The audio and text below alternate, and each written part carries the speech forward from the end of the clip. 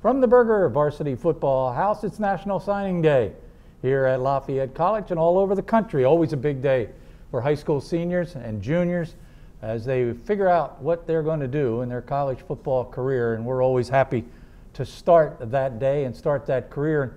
It gives me great pleasure to start the John Troxell era. So we want to welcome all the fans, all the alumni, all the recruits, their parents, and the coaches to today's news. And John, we of course welcome you. Congratulations on becoming the new head football coach. Thank you very much. It's great to be back home, and we're really excited about the class we're bringing in.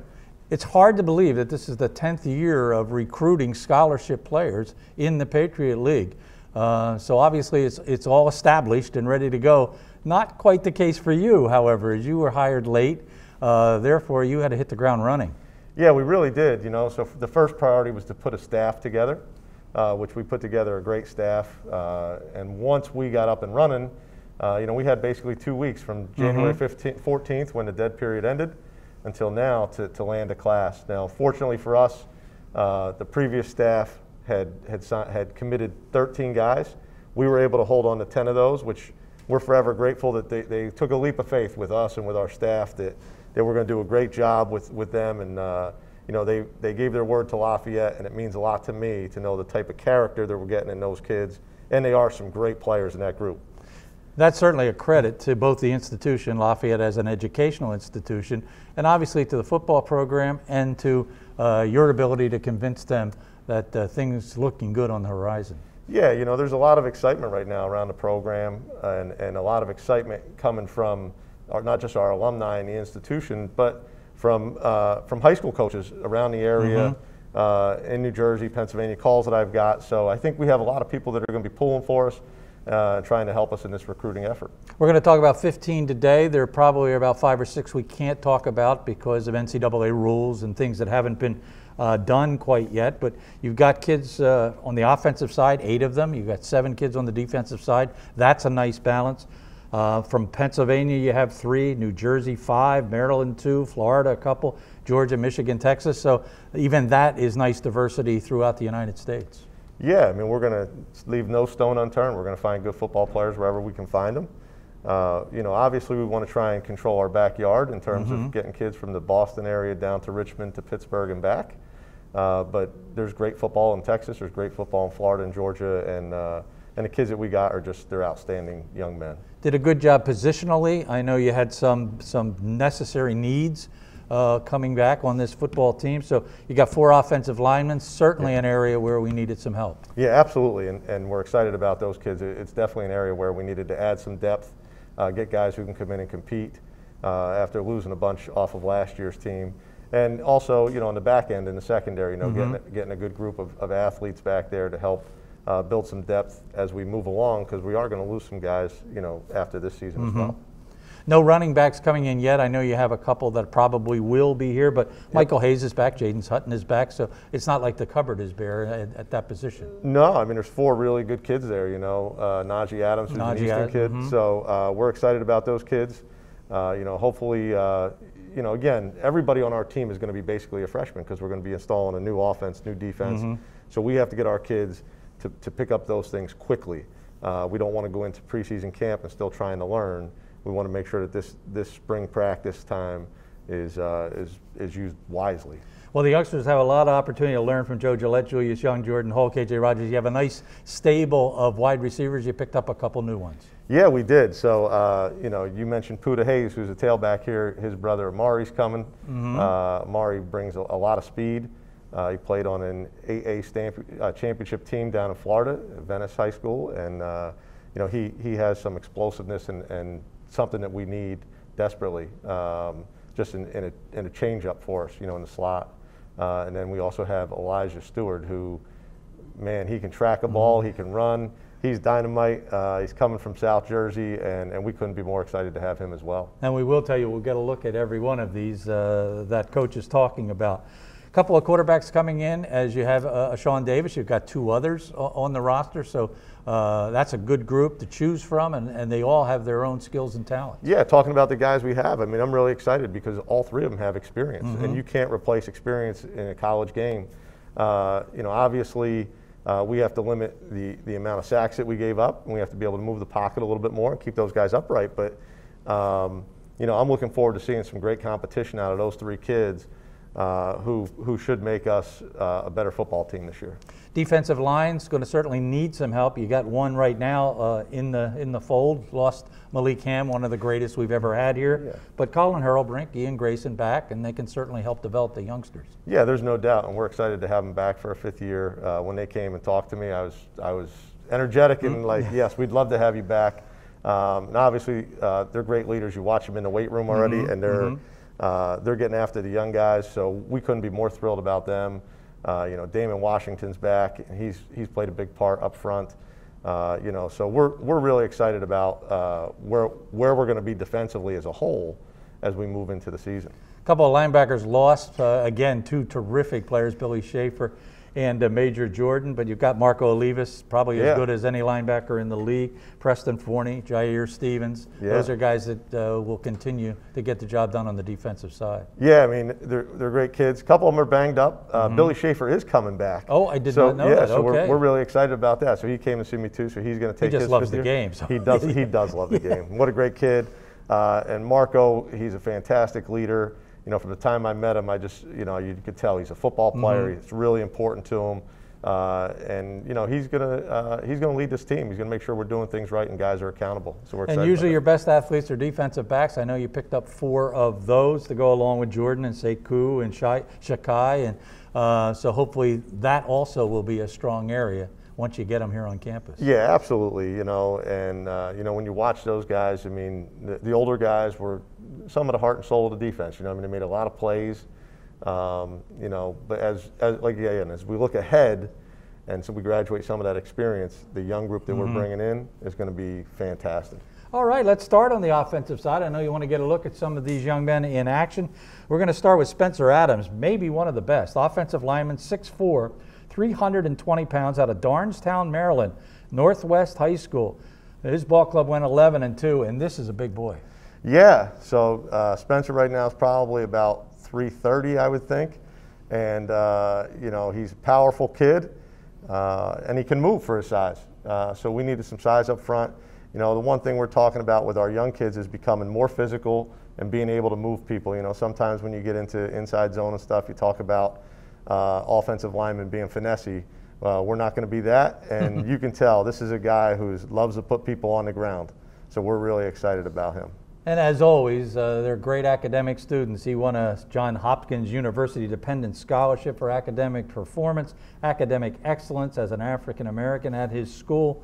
So that is normally the story. I don't think anybody on this list is not part of an honor roll program somewhere. Absolutely. You know, he's captain of his football team, and so he's a leader. And like I said, we're looking for guys with character that love football, and he fits that mold. That's Spencer Adams, and we certainly look forward to him coming here. I'm not sure the college wants to feed him, but he will be ready to play some football for sure when he gets here. Next up is Brian Baucia, offensive lineman, 6'2", 300 pounds, out of Crofton, Maryland. He went to Spalding High School. He was all-Metro first team in Baltimore. Yeah, Brian's a steal for us. You know, Brian's a physical kid. You know, he comes from a football family. His dad played college football, and you know, is now an offensive coordinator down in the Maryland area at St. Francis. So he's grown up with it, you know, and that's a big part of his love for the game. And like I said, he's a physical kid, you know, 300-pounder. And again, we're talking about moving people. He's going to move some people, and we're really excited about him joining us. Part of a Spalding program that had the best record in their history, ended up 10-1, 10-0 during the regular season. He's another one of those great young men. He volunteers at football camps. He serves the homeless. He does cooking at a local pantry. And as you mentioned, his father did play football at Virginia Tech, so he's got it in his blood. And as you see here on film, he can move people around along that offensive line. Yeah, and he was a first-team All-MIAA player. Again, another kid who was a captain.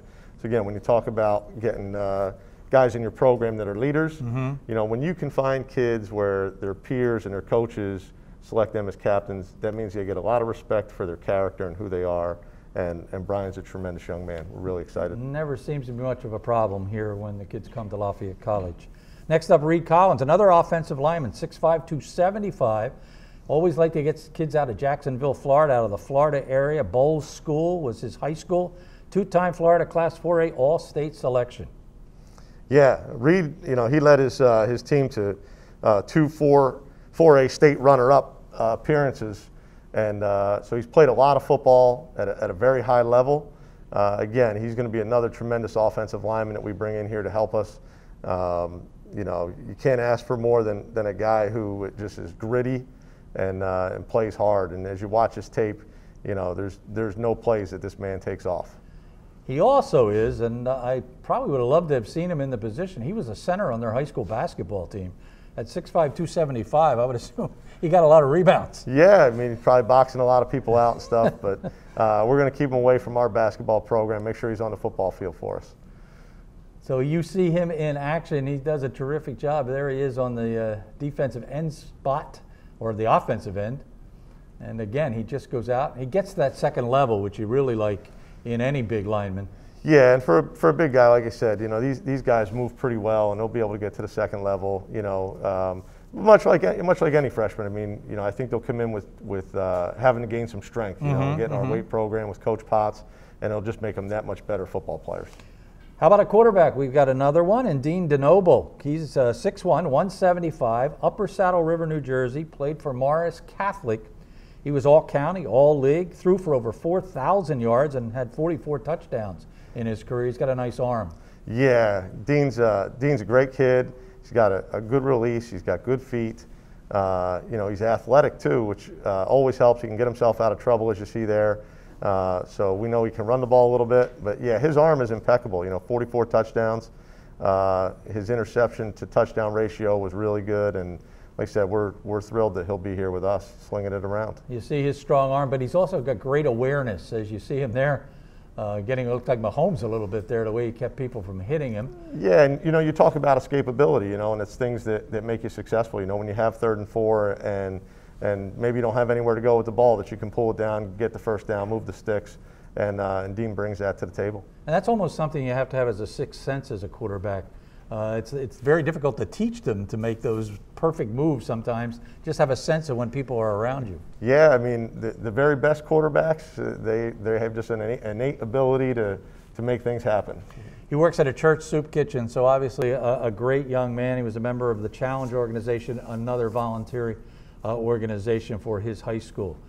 You mentioned Michael Hayes, his brother. Well, we have him right now. Omari Hayes, wide receiver, 5'9", 165, out of Sarasota, Florida. Venice High School, led his team to the 8A state championship in 2021. And I imagine he's kind of quick because he can do it all. He can. I mean, he can return. He'll be a great screen guy. Get it to him in space and let him run. Again, very explosive. I think he had, for high school too, I think he had almost 70 catches, which is a lot for a high school kid. And he made a lot of plays. And again, he was a big part of them winning a state championship down in Florida in the AA class too, which is the biggest down there. And in that state championship game, when you're going up against the very best in an opponent, he had 8 catches for 78 yards, a touchdown, 9 carries for 26 yards, and he beat Apopka down there, which if you're familiar with Florida schools, they're certainly one of the best. And he loves being in the Wildcat formation too. Yeah. Any way they could get it to him, they got it to him. And again, he's got great twitch.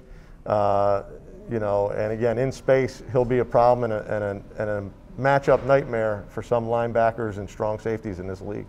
Michael's a great young man here on campus, and I'm sure it'll be nice to have 2 Hayeses on. No doubt about it. And first time I met him, he's like, they just call me Puda. And he's been called that since he's been a kid. And his dad was just up here with Omari, and again, a great family. And absolutely love him. Before we started the program, he was putting new shoes on, and I said, you look even faster than we know you are. So he was getting ready to go outside and do a workout.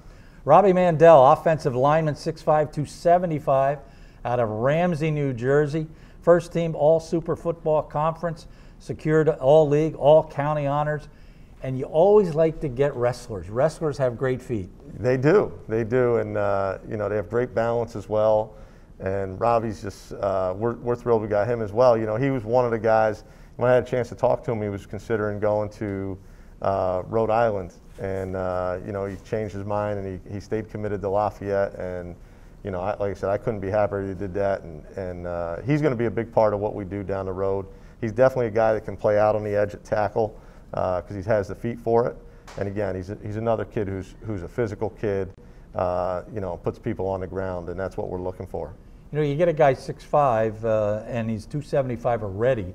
You get a sense that he'll be 300 certainly within the next year or so. Yeah. I mean, I think that's the big part, you know, is getting them with Coach Potts and developing these guys, you know, and you know, sometimes guys come in as young guys and they play. Sometimes they need to wait and they need to develop. And you know, but like I said, for him, the one thing we love is that he finishes, and you always see him finishing at the end of plays and putting people on the ground, so he doesn't stop.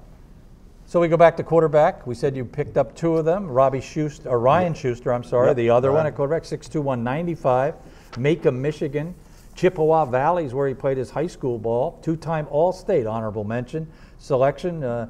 This young man, 2,976 yards passing, 28 passing touchdowns, a 3-year starter on the basketball team, so obviously very athletic. Very athletic. I mean, that was one of the things that we really liked is that he had, you know, he plays on the basketball team, and again, a kid who, you know, threw for, you know, 28 touchdowns and almost 3,000 yards in high school.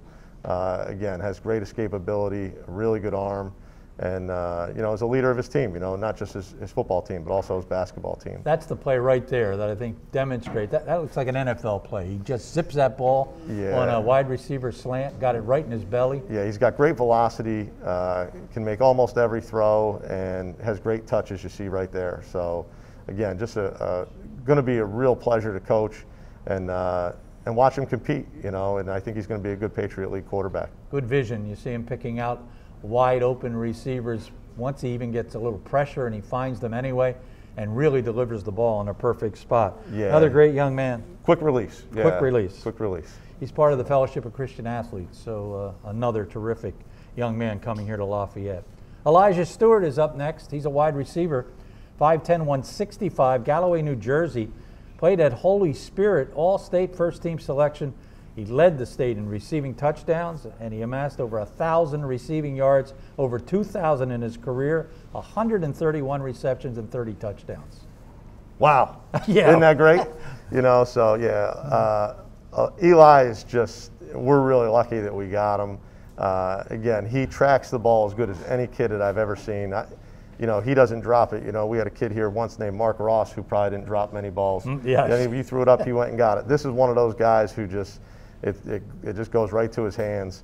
But again, a kid who had 30 touchdowns, you know, not many high school guys have over 1,000 yards receiving in a season. And again, he was their go-to guy. He could go up and get it. 4 guys around him there. Yeah, and he played for one of Lafayette's finest, Charlie Roman. And Charlie and I were teammates back in 1991. And I know what Charlie thinks of him, and like I said, he's got great twitch, great hands, and he's going to be a great one. He's also a terrific track athlete, which you love because you know how athletic he is and speed-wise. He actually has the state title in the long jump, so he can do it all. Yeah, and I think he ran sub 10.9, so that's running pretty good. Pretty good numbers. Yeah, so pretty good we're excited. There. And another great kid. He's a camp counselor. He's been doing that for a couple of years. Nothing but the best. Come to Lafayette College. We're going to call a timeout. Up next will be the defensive recruits. Stay with us. This is National Signing Day.